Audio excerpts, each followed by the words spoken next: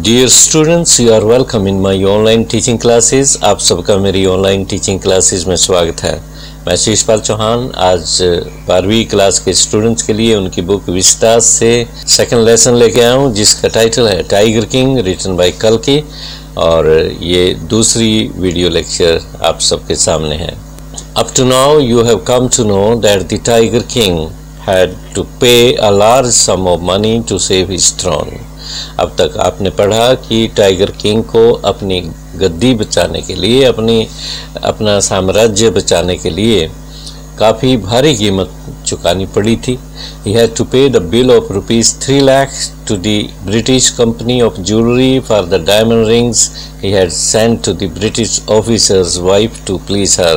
उसे 3 लाख रुपए का बिल चुकाना पड़ा था एक अंग्रेजी कंपनी को। कलकत्ता में जो कंपनी थी, ज्वेलरी की कंपनी थी, जहां से उसने डायमंड रिंग्स मंगवाए थे 50, और ब्रिटिश ऑफिसर की पत्नी ने वो 50 के 50 डायमंड रिंग्स अपने पास रख लिए थे। और टाइगर किंग ये उम्मीद किए हुए था कि 1-2 रिंग वो अपने पास रख लेगी और बाकी रिंग वापस कर देगी, परंतु उसने ऐसा नहीं किया। उसने 50 के 50 रिंग, डायमंड रिंग्स अपने पास रख लिए और एक धन्यवाद का लेटर उसे भेज दिया।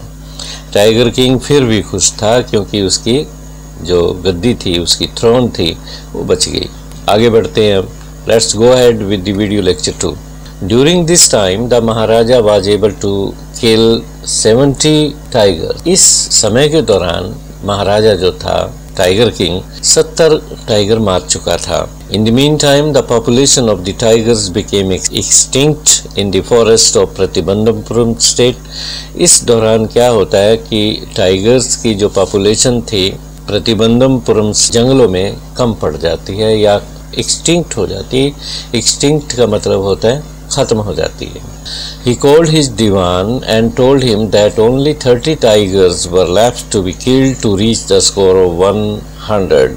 उसने अपने दीवान को बुलाया और कहा उसे कि सिर्फ 30 टाइगर चाहिए 100 का स्कोर टच करने के लिए। The king was to kill 30 more tigers to defend himself against the prediction of the astrologer।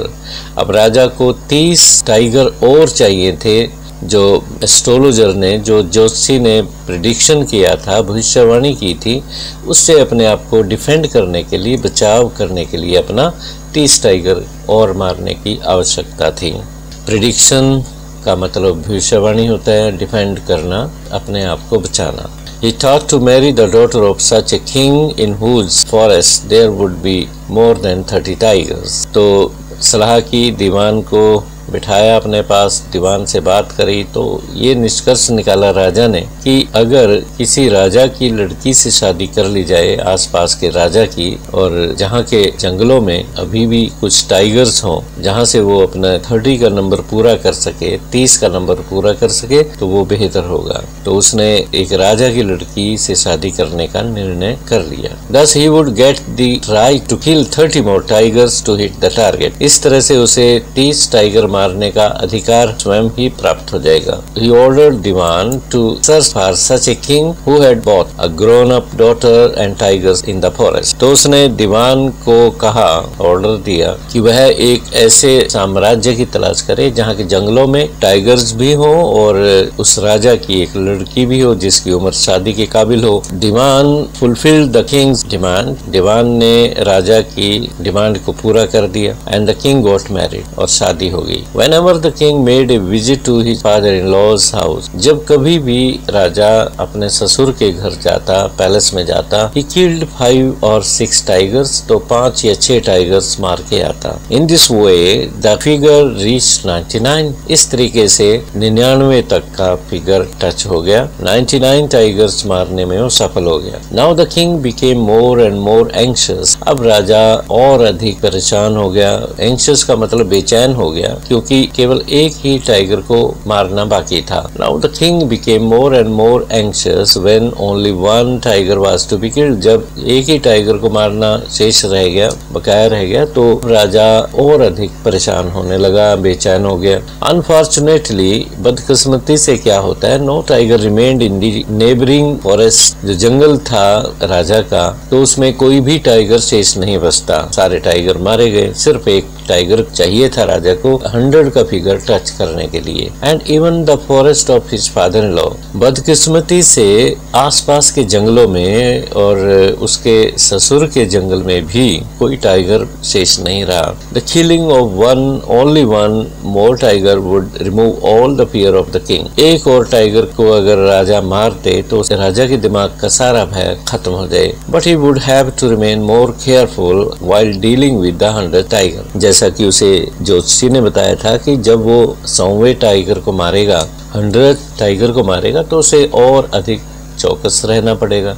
But he would have to remain more careful.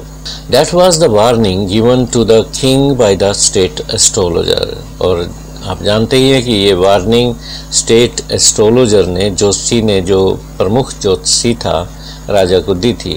The king was sad. राजा उदास था, चिंतित था, worried था about finding the 100th tiger, कि उसे tiger 100वां tiger मिले तो मिले कैसे। But soon news came that a sheep began to disappear from a hillside area। परंतु शीघ्र ही एक समाचार राजा को मिला कि एक भेड़ पहाड़ी क्षेत्र से हर रोज गायब हो रही है। First, the villagers made themselves sure if it was not the work of Khader मियाँ साहेब और वीरासामी नायकर। पहले से ये सुनिश्चित किया गांव वालों ने कि कहीं ये काम खादेर मियाँ साहब का ना हो या वीरासामी नायकर का ना हो, क्योंकि वो भेड़ चुराने के लिए वो बदनाम थे। Both of them were notorious sheep. दोनों के दो भेड़ को चुराने में बदनाम थे। नोटोरियस मीन्स बदनाम। Then the villagers found that it was the work of A tiger. फिर गांव वालों ने ये सोचा कि ये तो काम टाइगर का है, क्योंकि नायकर का भी ये काम नहीं था, खादेर मियाँ साहेब का भी ये काम नहीं था। तो गांव वालों ने सोचा अगर इन दो व्यक्तियों का ये काम नहीं है, इन दो भेड़ चोरों का काम नहीं है, तो टाइगर कोई हो सकता है, बूढ़ा टाइगर हो, गांव के आसपास आ गया हो। और जब बूढ़ा टाइगर हो जाता है या कोई भी जंगली जानवर बूढ़ा हो जाता है तो वो गांव के आसपास आ जाता है, वहाँ के पशुओं को या किसी, हो सकता है कई बार ऐसा भी हो सकता है कि वो किसी पुरुष या किसी भी बच्चे को, बूढ़े को शिकार बना सकता है, क्योंकि उसे अपने पेट की भूख मिटानी होती है। Then the villagers found that it was the work of A tiger. गांव वालों ने ये सोच लिया कि ये तो टाइगर का काम है। सो दे इन्फॉर्म्ड द महाराजा ऑफ प्रतिबंधमपुरम। तो उन्होंने राजा को, प्रतिबंधमपुरम के महाराजा को, टाइगर किंग को इन्फॉर्म कर दिया। इन्फॉर्म मीन्स सूचित कर दिया। In his extreme Joy the king exempted the villagers to पे all there tax for 3 years। राजा को इतनी खुशी हुई, एक्सट्रीम जॉय का मतलब होता है, एक्सट्रीम क्या होता है, अत्यधिक, अत्यधिक खुशी हुई राजा को। और राजा ने क्या किया, उस गांव को 3 वर्ष के लिए वहां का जो टैक्स था, रेवेन्यू था, वो माफ कर दिया। एग्जेम्प्ट करना, किसी को माफी देना किसी चीज से। The king set out on hunting. और अब राजा हंटिंग करने चल पड़ा। The king tried hard to locate the tiger. राजा ने टाइगर को ढूंढने की, ट्रेस करने की, लोकेट करने की बहुत कोशिश की। But it seemed that the tiger was playing a trick with the king to make him more and more worried and anxious. परंतु ऐसा लग रहा था जैसे टाइगर राजा के साथ खेल खेल रहा हो, राजा को और अधिक परेशान, चिंतित करने के लिए तमाशा देख रहा हो और छुप के बैठा हो गई। The Kings anger also crossed it's limits. अब राजा का गुस्सा भी सीमाएं लांघ चुका था। टू क्रॉस लिमिट का मतलब होता है सीमा लांघना। And many of his officers were dismissed from their services for not being able to find out A tiger. और बहुत से ऑफिसर्स, राजा ने अपने ऑफिसर्स को डिसमिस कर दिया, सर्विस से बर्खास्त कर दिया। डिसमिस करना, बर्खास्त करना होता है। और कारण क्या था कि वे टाइगर को ढूंढ नहीं पाए। The king also warned the Diwan indirectly. और राजा ने दीवान को भी इनडायरेक्टली, अप्रोक्ष रूप से चेतावनी दी that he would also lose his job। चेतावनी ये थी इनडायरेक्ट वे से, परोक्ष वे से, कि उसको भी अपनी नौकरी खोनी पड़ेगी if very soon he was not able to trace one more tiger for his hunt। अगर वो एक टाइगर का प्रबंध नहीं कर पाया राजा के हंट के लिए तो उसको भी अपनी नौकरी गंवानी पड़ेगी। One day Diwan became happy when a tiger was brought from the People's Park in Madras। तो ऐसा होता है, दीवान कोशिश में था तो उसे पीपल्स पार्क में से, जो कि मद्रास में था, एक टाइगर मिल जाता है, उसको ले आते हैं। It was kept in his house, और दीवान के घर में उस टाइगर को छुपा के रखा गया। At midnight, when the whole town slept peacefully, the Diwan and his aged wife dragged the tiger and pushed it inside to their car। सारा शहर सोया हुआ था तो दीवान ने और उसकी वृद्ध पत्नी ने, एजिड का मतलब यहाँ पे वृद्ध से है, उस टाइगर को घसीट के अपनी कार में डाला। The Diwan drove the car, दीवान ने ही कार ड्राइव की, कार चलाई। Where the king was camping for the Hunt in the jungle, जहाँ राजा ने अपना कैंप लगाया हुआ था, तंबू लगा रखे थे, वहाँ पे राजा सोया हुआ था, तो उस जगह पे उस शेर को ड्राइव करके कार में बिठा के ले आए।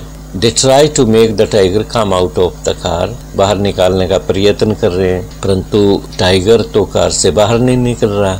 But it didn't come out. It seemed as if it was on his Satyagraha not to come out of it। ऐसा प्रतीत हो रहा था जैसे टाइगर सत्याग्रह पे बैठ गया हो कि वो कार से बाहर नहीं आएगा। The next day the same old tiger came in front of the king। अगले दिन क्या हुआ, वही टाइगर, वही बूढ़ा टाइगर राजा के सामने आ गया। He took an aim, और राजा इतना खुश हो गया, उसने अपनी बंदूक उठाई, उस पे निशाना साधा, एंड फायर्ड ए शॉट, और एक गोली दाग दी। The tiger fail in an uneven heap of grass. Tiger उछल के एक हीप ऑफ ग्रास में गिरा जाके। हीप क्या होता है, ढेर, एक ढेर लगा हुआ था घास का, सूखा घास होगा, उस पे जाके गिरा। अनइवन मीन्स समतल नहीं था, एक जगह से ऊंचा एक जगह से नीचा, इस तरह का ढेर था, उसमें जाके गिरा। The king jumped in joy of his victory, और राजा तो एकदम उछल पड़ा। उसने सोचा कि उसका 100 टाइगर मारा गया, अब उसने 100 टाइगर मार दिए, तो राजा की खुशी का कोई ठिकाना नहीं था। He had killed the 100th tiger as he thought, जैसा उसने सोचा था, तो उसने 100वां टाइगर भी मार दिया। Then the Maharaja ordered his men to take the dead tiger to the city। Then the Maharaja ordered his men to take the dead tiger to the city, where it would be shown to the public in a grand procession। तो फिर राजा ने हुक्म दिया अपने लोगों को कि मरे हुए टाइगर को, डेड टाइगर को शहर में लाया जाए, जहाँ पे वो पब्लिक प्रोसेशन निकालेगा, एक बहुत बड़ा जुलूस निकालेगा और लोगों को दिखाएगा कि उसने 100 टाइगर मार दिए। As the Kings Hunter saw the tiger closely, अब क्या होता है, राजा चला जाता है और राजा के कर्मचारी, उनमें से कोई एक आध ऐसा होगा जो ज्यादा छानबीन करने की उसकी नेचर होगी, उसकी प्रकृति होगी, तो उसको टटोल के देखने लगा, उसको गोली कहाँ लगी थी ये देखने लगा। The bullet was missed and the tiger had fainted in shock। तो जब उसने देखा कि टाइगर के शरीर पे तो कोई भी निशान नहीं था गोली का, और सब हैरान हो गए, और इसका मतलब ये हुआ कि टाइगर खागी आवाज सुन के, जब गोली चली होगी तो उसमें आवाज निकलती है, तो उस आवाज को सुन के वो बेहोश हो गया था। बूढ़ा टाइगर था, उछल के दूर गिरा। So all of them were in confusion what to do. जितने भी कर्मचारी थे अब वो बंदला गए, कंफ्यूजन में आ गए, सोचने लगे कि अब क्या किया जाए। अगर राजा को ये बता दिया जाए कि टाइगर तो मरा नहीं, तो इससे क्या होगा, राजा बौखला जाएगा, गुस्से में आ जाएगा, तो हम सबको वो पता नहीं क्या करेगा सलूक उन सब के साथ। तो इस वजह से उन्होंने निर्णय किया कि टाइगर को मार दिया जाए। If the king came to know about it, अगर राजा को इस बारे में पता लगा, he would be angry at them, उन पे वो गुस्सा करेगा, and they would have to lose their jobs, और उनको भी अपनी नौकरी गंवानी पड़ेगी। Then one of them fired a shot at the tiger from close distance and killed it। फिर उनमें से एक ने कम दूरी से टाइगर पे गोलियां चलाई और उसे मार दिया। After that, the dead body of the tiger was taken to Pratibandhampuram, shown to the public in a procession and buried। उसके पश्चात क्या होता है, डेड बॉडी को प्रतिबंधमपुरम ले जाया गया, पब्लिक को दिखाया गया, जुलूस निकाला गया और उसको दफना दिया गया। बरी करना होता है दफनाना। Now the Maharaja focused his mind on his family. अब राजा की चिंता दूर हो गई और उसने अपना दिमाग अपने परिवार पे, साम्राज्य पे लगाना शुरू कर दिया। ही wish to give a very special gift to his son on the 3rd birthday. अब क्या होता है कि जो कुंवर है, राजा का बेटा है, उसका 3रा जन्मदिन आ जाता है और राजा चाहता है कि उसको एक खास उपहार दिया जाए। सो he went to the shopping centre, इसलिए वो मार्केट चला जाता है राजा शॉपिंग करने के लिए। And search almost every shop two by such gift. तो लगभग प्रत्येक गिफ्ट शॉप उसने चेक की, तलाश किया वहाँ पे कि कोई उसे उचित उपहार मिल जाए अपने बेटे के लिए। Finally he came to A toy shop. अंततः, फाइनली मीन्स अंततः, वह एक टॉय शॉप पे आया, एक ऐसी दुकान पे आया जहाँ पे खिलौने बेचे जाते थे। Where he saw a wooden tiger, और वहाँ उसने एक लकड़ी का बना हुआ टाइगर देखा। He asked the cost of it from the owner of the shop. जो मालिक था, ओनर था दुकान का, उससे कीमत पूछी, कॉस्ट पूछी। Its cost was 2 annas and a quarter indeed. उसकी कीमत वैसे तो 2 अन्ना थी। अन्ना क्या होता है? 6 नए पैसे का एक सिक्का होता था पहले 60 के 70 के दशक में। तो उसमें 6 नए पैसे आते थे। 6 नए पैसे के बराबर माना जाता था। जैसे रुपए में 100 पैसे होते हैं तो 6 नए पैसे उसमें एक अन्ने में होते थे। तो 12 नए पैसे, 2 अन्ने क्या हुए?